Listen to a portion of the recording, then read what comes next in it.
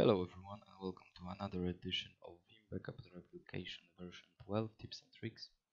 In today's episode I wanted to talk about, of course, tapes again, and this time I wanted to touch upon the subject of inventory and cataloging. So what's inventory and what is cataloging? So basically inventory this option is responsible for checking if any data is actually residing on your tape.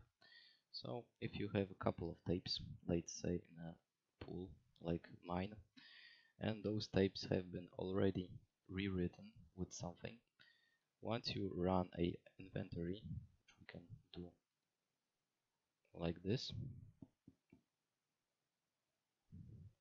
depending of course on how much space does the tape has, because it can actually have quite a lot of space. My tapes have like 12 terabytes each, but those tapes are basically fresh, they don't have anything on them. But if I had any kind of backup on those tapes at the moment, the inventory would show that one of those tapes or a few of those tapes have some kind of data written upon it.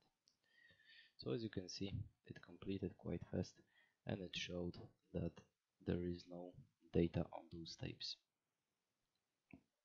So basically the option of inventory will check what kind of data and how much data do you have on the tape or on the tapes from some pool that you actually have. And what is about the catalog option? The second option, which is catalog, well, let's say we made a backup of some kind of virtual machine here on this first tape, and we are now taking this tape to a different location. So basically the tape is being unloaded from my Veeam here in this location, and it goes to a second location somewhere else. So I bring the tape to the administrator loads the tape into the Veeam backup, into the tape machine.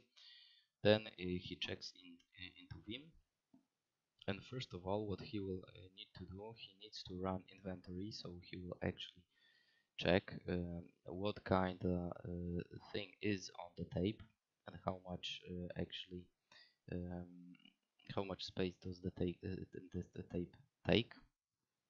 And second of all, he's gonna run the catalog.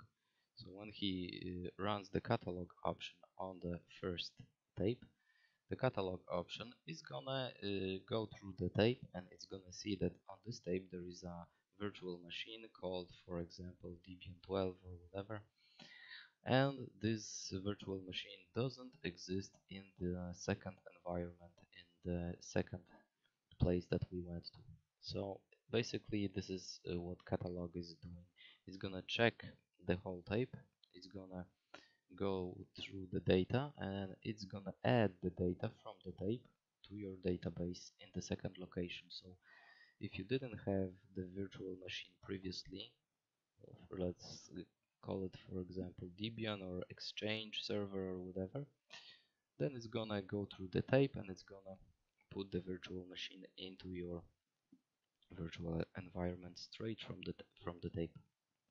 So basically these are the two differences. So inventory only checks the tapes, how much space is actually available on them, and and what's on the tapes. And the second option, which is cataloging, it allows you to actually take what's inside the tape and put it in your environment. Okay, so if you like the content, like and subscribe, and I will see you in the next video.